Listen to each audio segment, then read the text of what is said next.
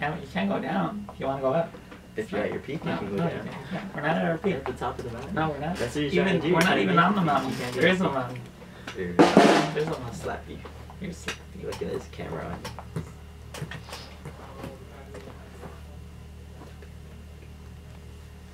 Moving up in the world. Apparently you're not. There is to be.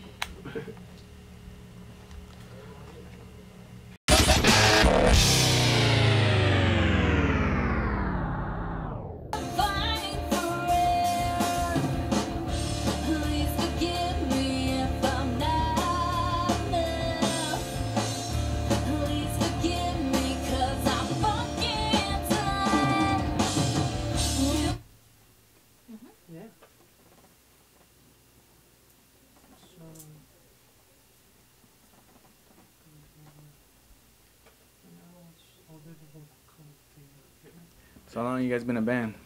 About a year and a half. How'd you guys meet?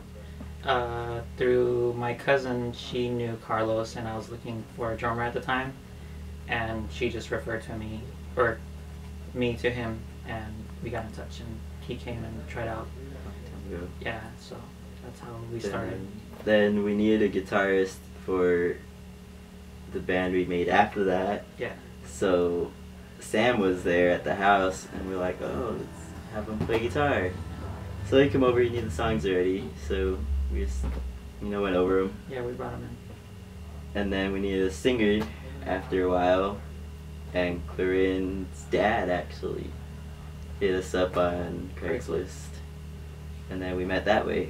Clarin. Oh, Craigslist. Craigslist. Yeah, Crazy, huh? Right. Craigslist, it works.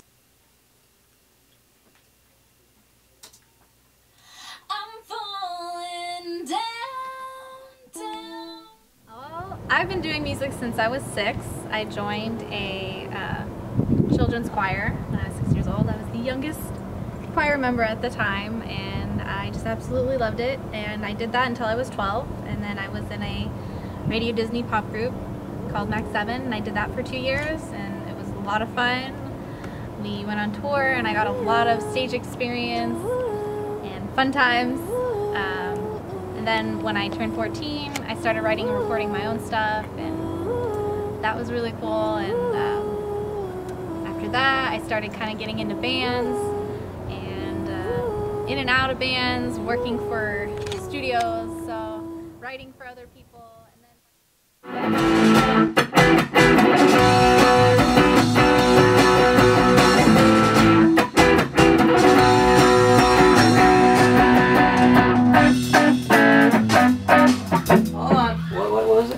Yes, it was. I felt it slow. I felt it a little slow too. So pump it up. I don't know. You want to go see what you recorded at the other day? Yeah, can you? Please.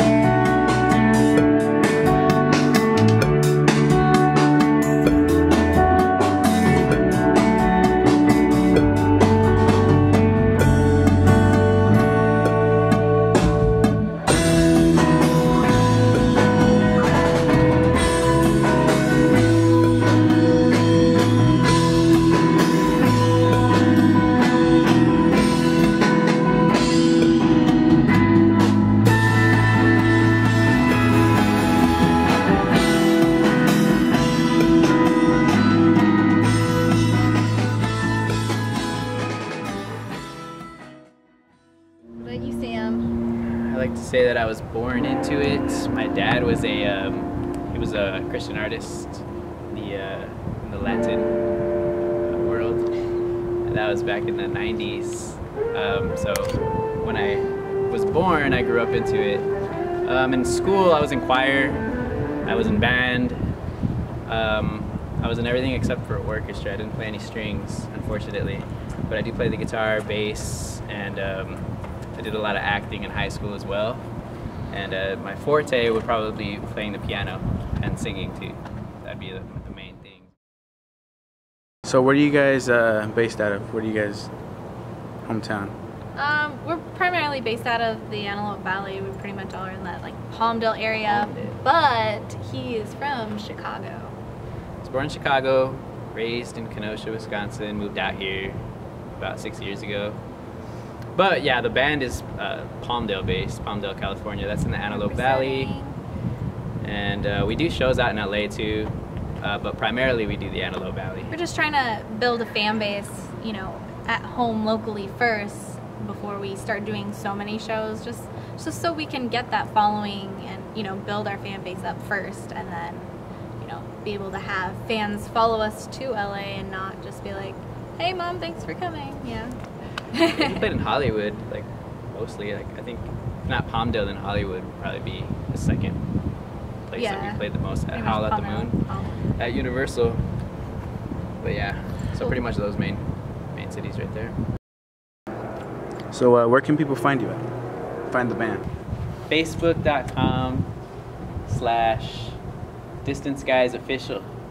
Also YouTube or SoundCloud or Twitter, Instagram, pretty much every major media we got it covered. Primarily, you should find us on YouTube. We're going to be putting up a lot more stuff, a lot more videos that you can hear what we've done. We're going to put our new recordings up as well. So definitely, if you're going to check us out, go to YouTube and just search Distance Guys Official.